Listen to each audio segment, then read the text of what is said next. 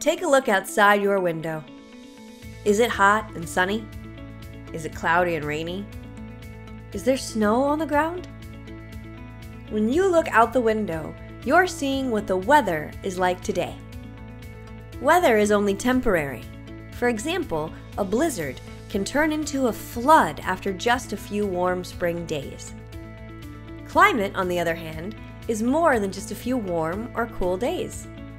Climate describes the typical weather conditions in an entire region for a very long time, 30 years or more.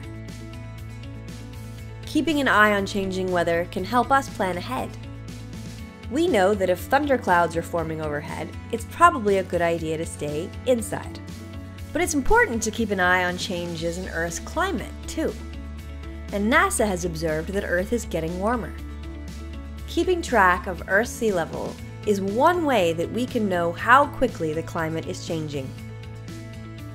As Earth's climate warms, ice in Antarctica and Greenland is melting. This causes the level of the oceans to rise.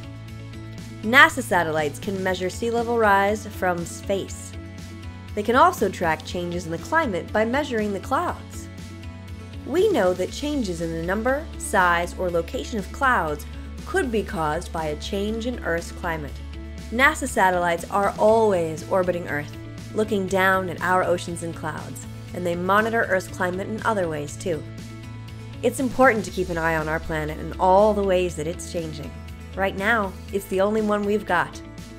Find out more about our Earth at NASA Climate Kids.